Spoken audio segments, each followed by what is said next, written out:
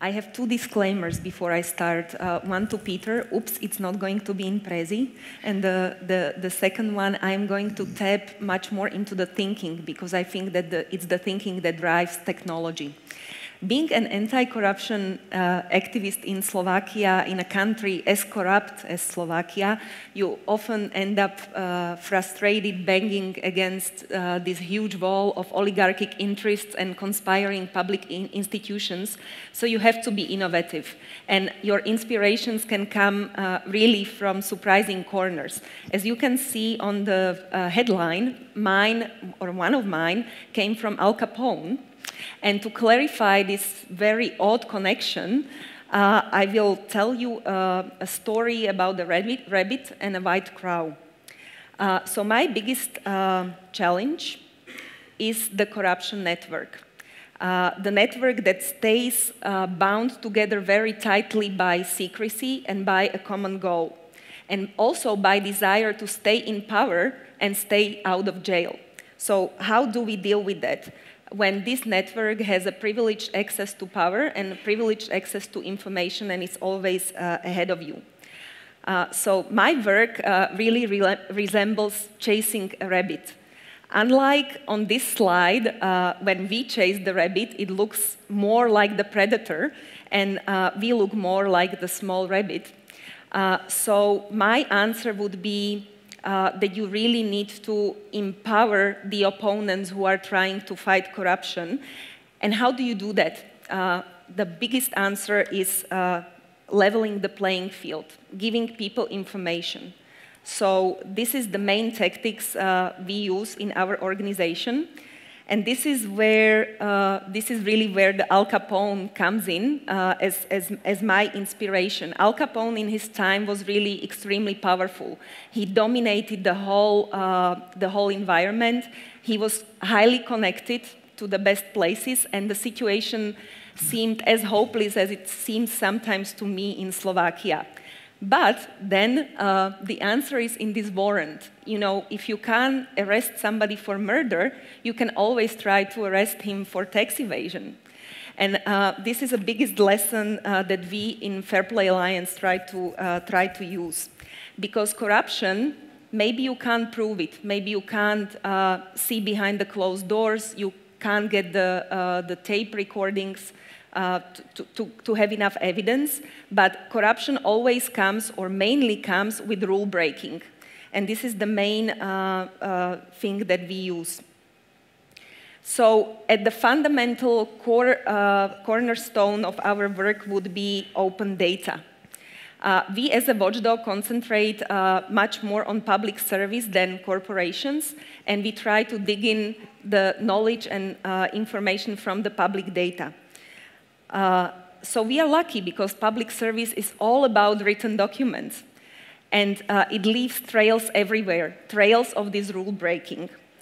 This is an example of how we managed to stop one contract of road maintenance that was, it was a public tender called in many municipalities and counties. And we started to analyze documents presented by bidders in more counties, and we started to compare them. And alas, surprise, surprise, we found out that two companies that seemed to act like independent bidders actually promised to two different counties that they will use cars with the same plate numbers to clean the roads. So this was a very simple evidence that allowed us, digged in from the public data, that allowed us to start to criticize the tender, and then the contract had to be abolished. When you use the public data in the old-fashioned way, using the freedom of information access, you might end up really frustrated hours and hours later, being dug after under a huge pile of papers. So you really need to be also smart with your energy and how to use it. So the technology is really a must. I will show you how we try to save our energy in the organization. We, for example, connected two public databases that to a watchdog organization or to a journalist would cause a lot of headache because it would give you a data in a very very unuser-friendly format.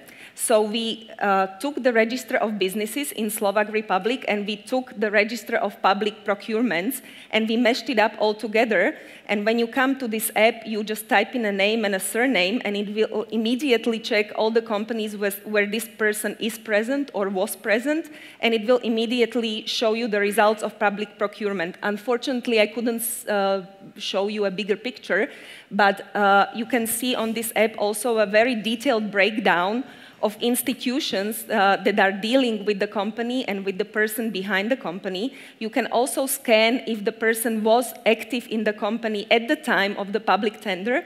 And this app, instead of using your time very inefficiently searching for data, will show you these results in a minute. And you can dedicate your time not to the basic research, but to finding connections and proving them and investigating further.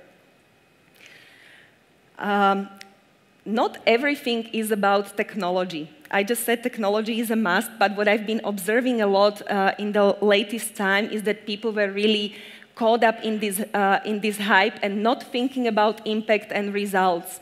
The technology seemed to be the final goal, but I think that technology is really only a tool, and we need to use it smart. We need to have strong hypotheses to be able to use it, and sometimes we have to find other tools and other means for inspiration or innovation.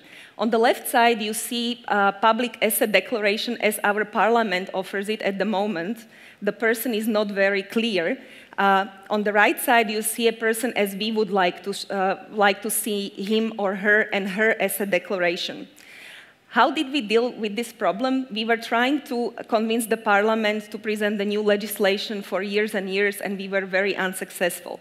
So we thought, hey, you need to break down the opponent. You can't face the opponent as a mass, but you have to break him down to individuals. And we offered our own solution. So we circumvented the legal framework. We approached the concrete MPs and started to ask them to voluntarily publish their asset declaration. Of course, we used technology. It didn't come to our mind to do it in the old way through paperwork. So it's an online tool where the politician can log in, have their own password, can fill in a asset declaration and have it up and work with it, present it to their voters. And one of the ways that American Embassy in Slovakia helped us with was that they convinced the White House to put up a symbolic profile of President Obama, which also helped to steer the public debate. And now, when finally the time came in Slovakia to present the new legislation, this is a functioning model that is being debated when the law is being drafted. When I said buts to technology, sometimes it's really the old ways that we need to tap into for innovation and inspiration and combine them with technology. This is a photo taken in Hamburg in 1936. You see everybody greeting Hitler except of one person. I don't know if you remember the famous Stanford prisoners experiment done by Philip Zimbardo, who divided people to prisoners and guards, and who divided people into prisoners and guards. They were randomly selected people, and after 6 days they have to finish the example because it went out of hands. It was thanks to one woman who came out of the environment and told them that this experiment is completely crazy. She was a little hero, so Zimbardo started to call these people banal heroes. This person is not a banal hero. He did something very important, but the third tactics that we use in our organization is to work with people, because every change in society is basically and actually ultimately about people. This is a cottage one of our awardees of an award for courageous people had. He was a retired person, and once he started to fight corruption in a very small location at the reserve, at the nature's reserve, his cottage suddenly burned down. The person was completely frustrated. His wife got cancer. We thought that this person will be lost forever for fight for a better Slovakia. Then when we awarded him a White Crow Award, and this is where I come to the White Crows, he got in contact with other people, other courageous people, and now one of them started a financial collection for him, and they are repairing the cottage for him. His wife is getting better, and these people created a community that actually helps each other. So please, when you think about technology, use it smart, use it with strong hypotheses, but don't forget about the human factor. Just be white crows. Thank you very much.